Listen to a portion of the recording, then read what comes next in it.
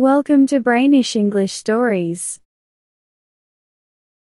Once upon a time, there was a king and a queen. They were very sad because they didn't have any children. Finally, the queen had a daughter. They had a big celebration for her christening, and all the fairies in the kingdom came. There were 7 fairies, and each one gave the princess a special gift. After the christening, there was a feast for the fairies.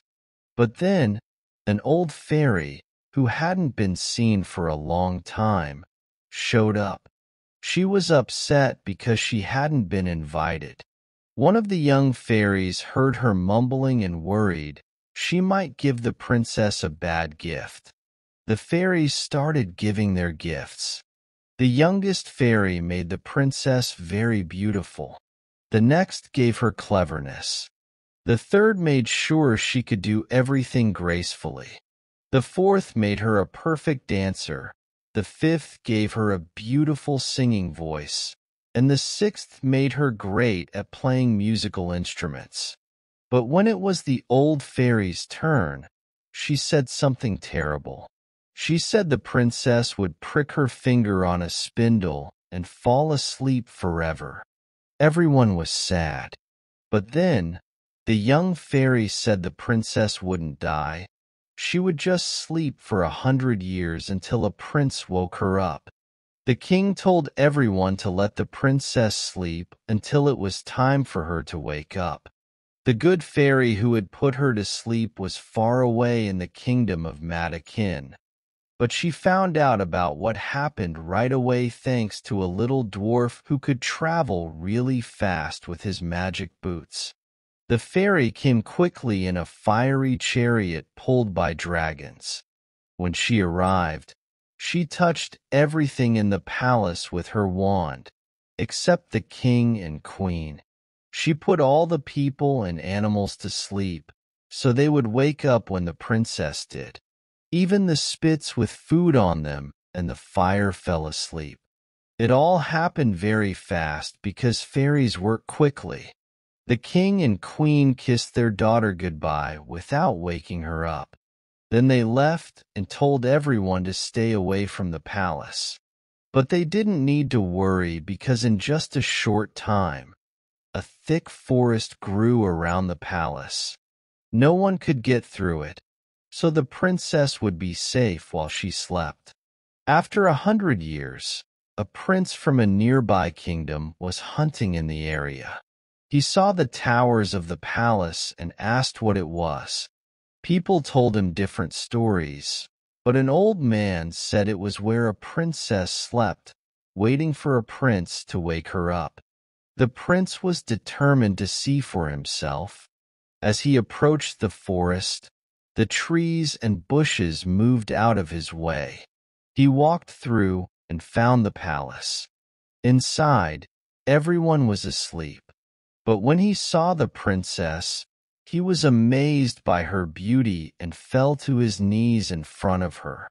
When the enchantment finally ended, the princess woke up and saw the prince.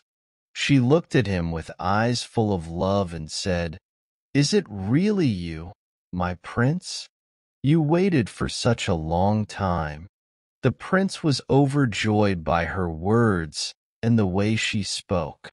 He couldn't find the right words to express his happiness and gratitude.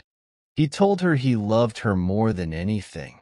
Their conversation wasn't very organized, but they didn't mind because they were deeply in love. The prince was a bit awkward, but that's normal when you're in love. The princess, on the other hand, had plenty of time to think about what to say, thanks to the good dreams the fairy gave her during her long sleep.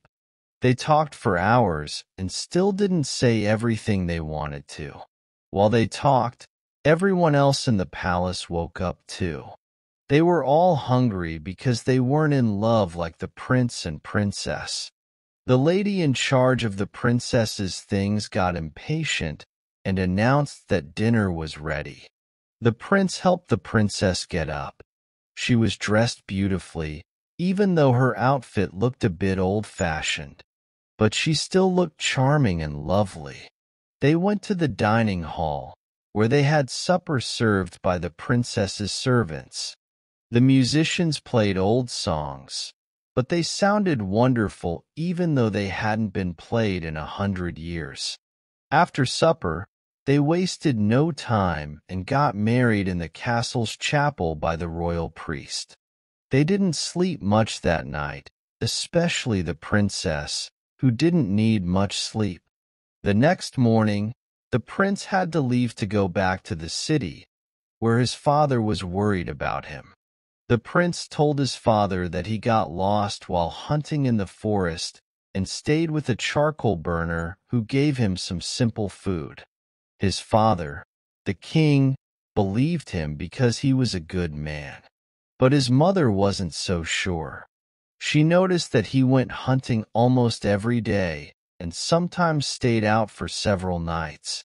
She started to suspect he was married because he spent 2 whole years with the princess, and they even had 2 children named Dawn and Day. The king didn't want this to happen, so he made a rule that no one could have spindles. But years later, the princess found an old woman spinning in a tower. The princess wanted to try it and pricked her finger, falling asleep. People tried to wake her up, but nothing worked. The king remembered what the fairies said and put the princess in a beautiful room where she slept like an angel for 100 years. The queen asked her son many times about how he spent his time, but he was afraid to tell her his secret because she was from a family of ogres. He loved her, but he feared her because there were rumors that she had ogre-like tendencies and struggled to control herself around children. So, he kept quiet. After the king died, the prince became the ruler and revealed his marriage. He brought his queen and their children to the palace in a grand procession. He had to go to war, leaving the queen mother in charge. She sent the queen and the children to a house in the woods, where she could fulfill her terrible desires without anyone noticing. A few days later, she told the head cook, "I want to eat little Dawn for dinner tomorrow." The cook, knowing he couldn't disobey an ogre, pretended to agree but secretly hid Dawn and served the ogre a lamb instead. 8 days later, the queen said, "I'll eat little Day for supper." Again, the cook hid Day and served the ogre a tender kid instead. But one evening, the queen mother said, "I want to eat the queen with the same sauce I had with her children." The cook couldn't think of any more tricks. He was desperate and didn't know what to do. So, he decided to save himself by going to the queen's room with a dagger, pretending to be angry. He couldn't lie to her, so he told her what the queen mother had ordered with great respect. "Go ahead, do it," the queen said, stretching out her neck.